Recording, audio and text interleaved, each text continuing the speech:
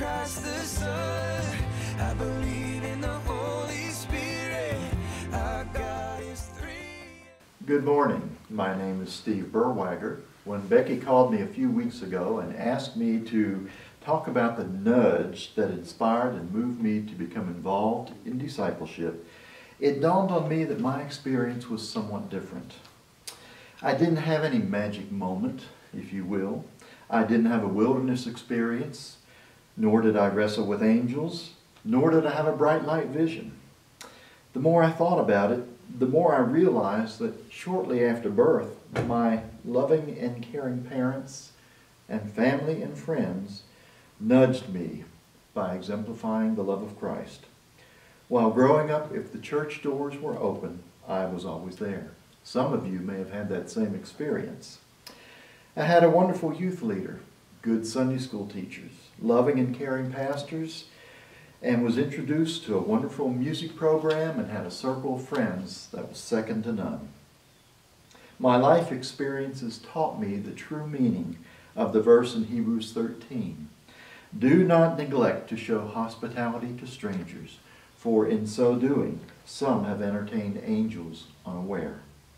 Yes, as I look back, I had many angels in my life who nudged me and gave me the love and support that I needed to get involved in the ministry of the church.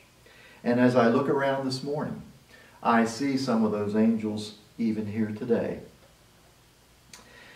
And these angels helped to keep my cup filled to overflowing so I could continue sharing the love of Christ and continue being involved in His work.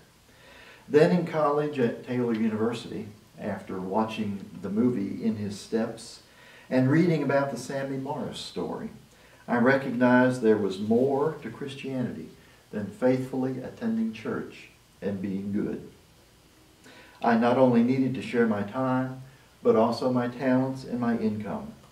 How did that impact my life in the ministry of the church? Well, over the course of my lifetime, I have been involved in almost everything there was to do in the church to share my faith and the love of Christ.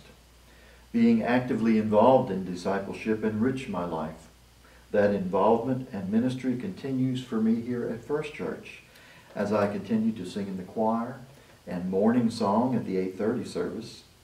I fill in when needed in handbells, teach Sunday school, care for the elderly, and use the bank draft opportunity for my giving, eliminating the temptation to spend the money somewhere else, which is easy to do. Why do I do it?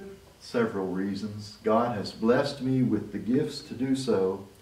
My angels keep inspiring and nudging me, and I claim that verse in Philippians 1:21. For me to live is Christ, and to die is gain. A song that has inspired my life and continues to do so is titled, We Have This Moment Today. Verse 3 is especially meaningful to me. Tender words, gentle touch, and a good cup of coffee. Someone who loves me and wants me to stay. Hold them near while they're here, and don't wait for tomorrow to look back and wish for today. So don't neglect opportunities and wait for tomorrow to get involved. Think about getting involved today. Yesterday is gone, and tomorrow may never come, but we have this moment today. So I encourage you, if you are involved, continue your involvement using the gifts God has given to you.